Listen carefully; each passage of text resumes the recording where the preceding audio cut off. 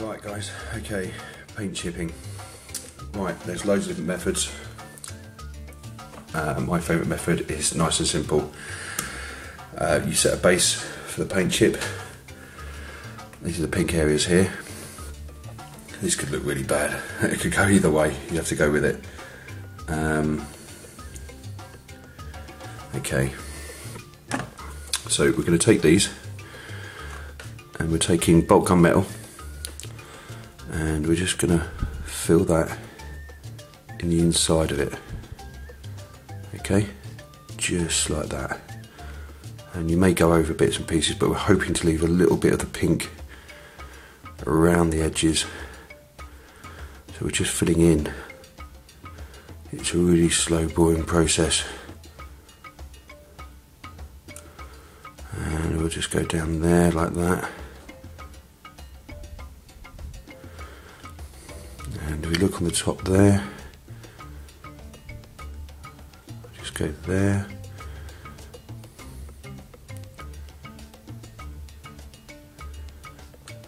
And in there as well, so you can see what we're doing. We're using the pink that we've mixed up, not so much pink but the red and the white, and we're just filling in, so we're leaving a little bit around the edges because I've got really shaky hands today. That was teach me to have too many beers last night.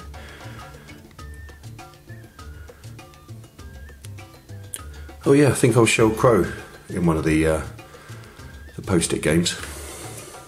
Took me ages to work it out, but it was quite funny. Right, there we go. Right, now we're going to go onto the white as well. Now this is what I talked about. Don't worry about your line because this is going to break it up.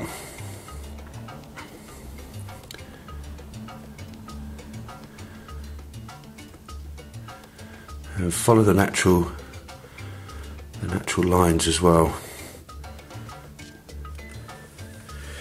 which is always quite good. I need to get another pot of bolt gun metal. I'm literally on my last dregs.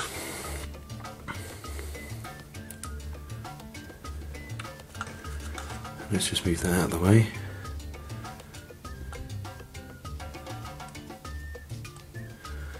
Let's follow that down there.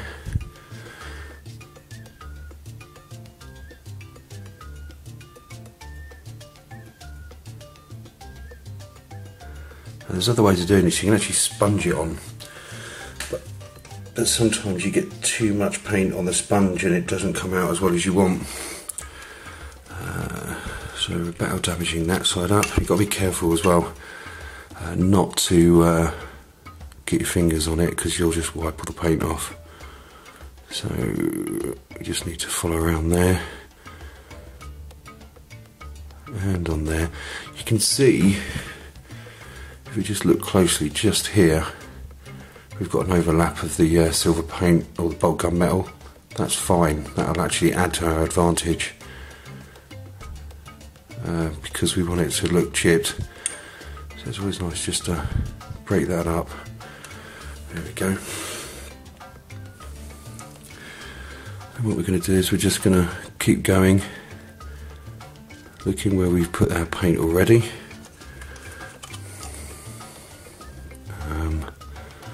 Just follow that in there. Let's bring it to as much to the edge as we can. Just shift the paint around.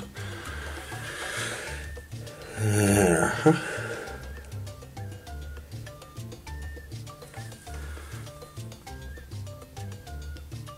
we just follow that around there. And we'll bring this down to there. Let's move it over.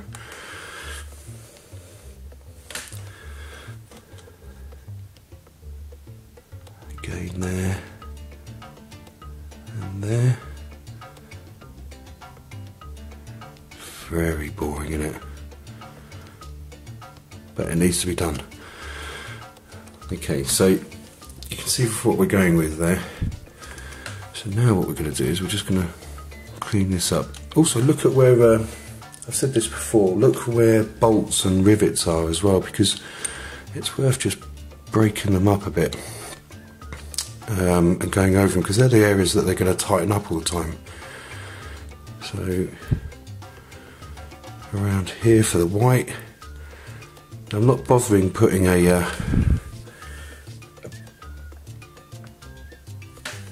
undercoat chip for the white, because when we come to add a bit of silver to that over the top when we've washed it, that'll completely change that'll be basically our basis for the chipping. The bolt gunmetal will, and then we'll just go over the top of that with the silver. We'll just follow that bit there. We'll do that bit there. Add some little bits to it. Let's just pull these guns open. I'm not following this bit here.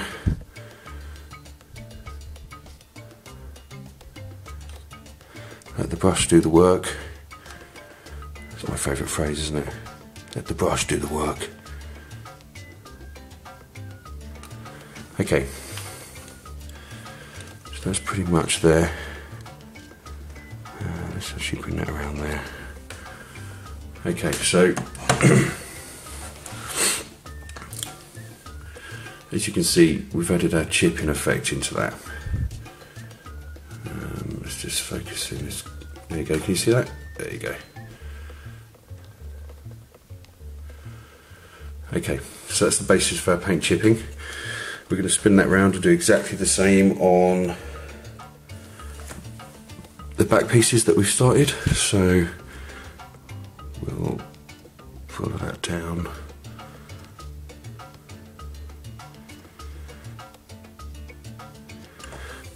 In there. A little bit in there as well. If we follow that round. And we just got to spin it upside down. And we do exactly the same as we did with the other bits. Just use that as our guideline. We just want to make sure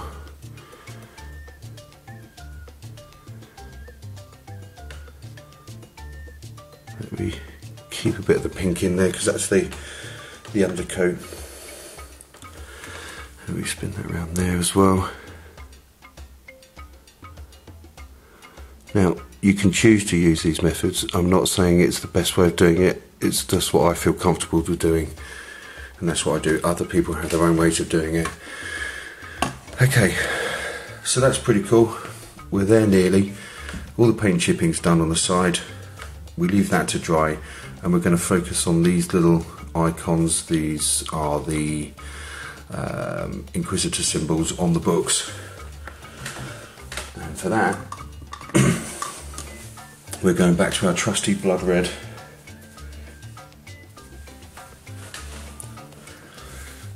Right, here we go.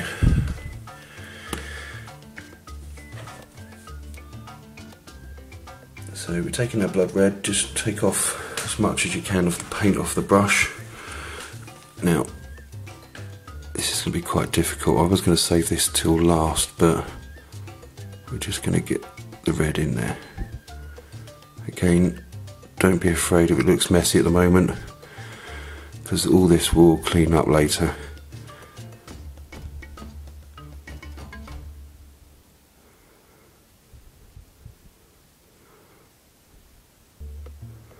Okay, so there we go.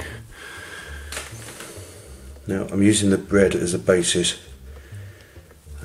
because, as I said, the wash will hide multiple sins, and we can just bring it out and clean it up. Let's just take some of that paint off, that's too much. And I'm not too worried if I go over the edges. I can clean that up later. I just need to get that in there.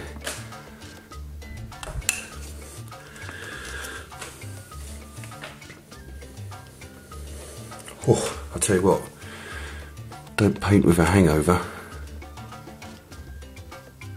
Okay, so we're doing well. We've just got these last few symbols to do, and then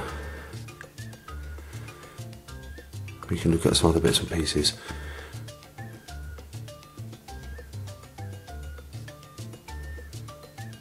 Okay, it's going to look messy, but you have to bear with me.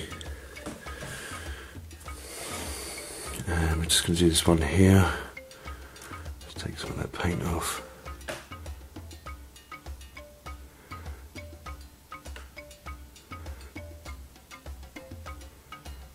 Okay. Right, so there we go. So that's those symbols all painted up. Then we're going to come back to them after we've washed this whole thing. Alright, well let's leave that to dry and we'll start washing it. I'll speak to you later. Bye.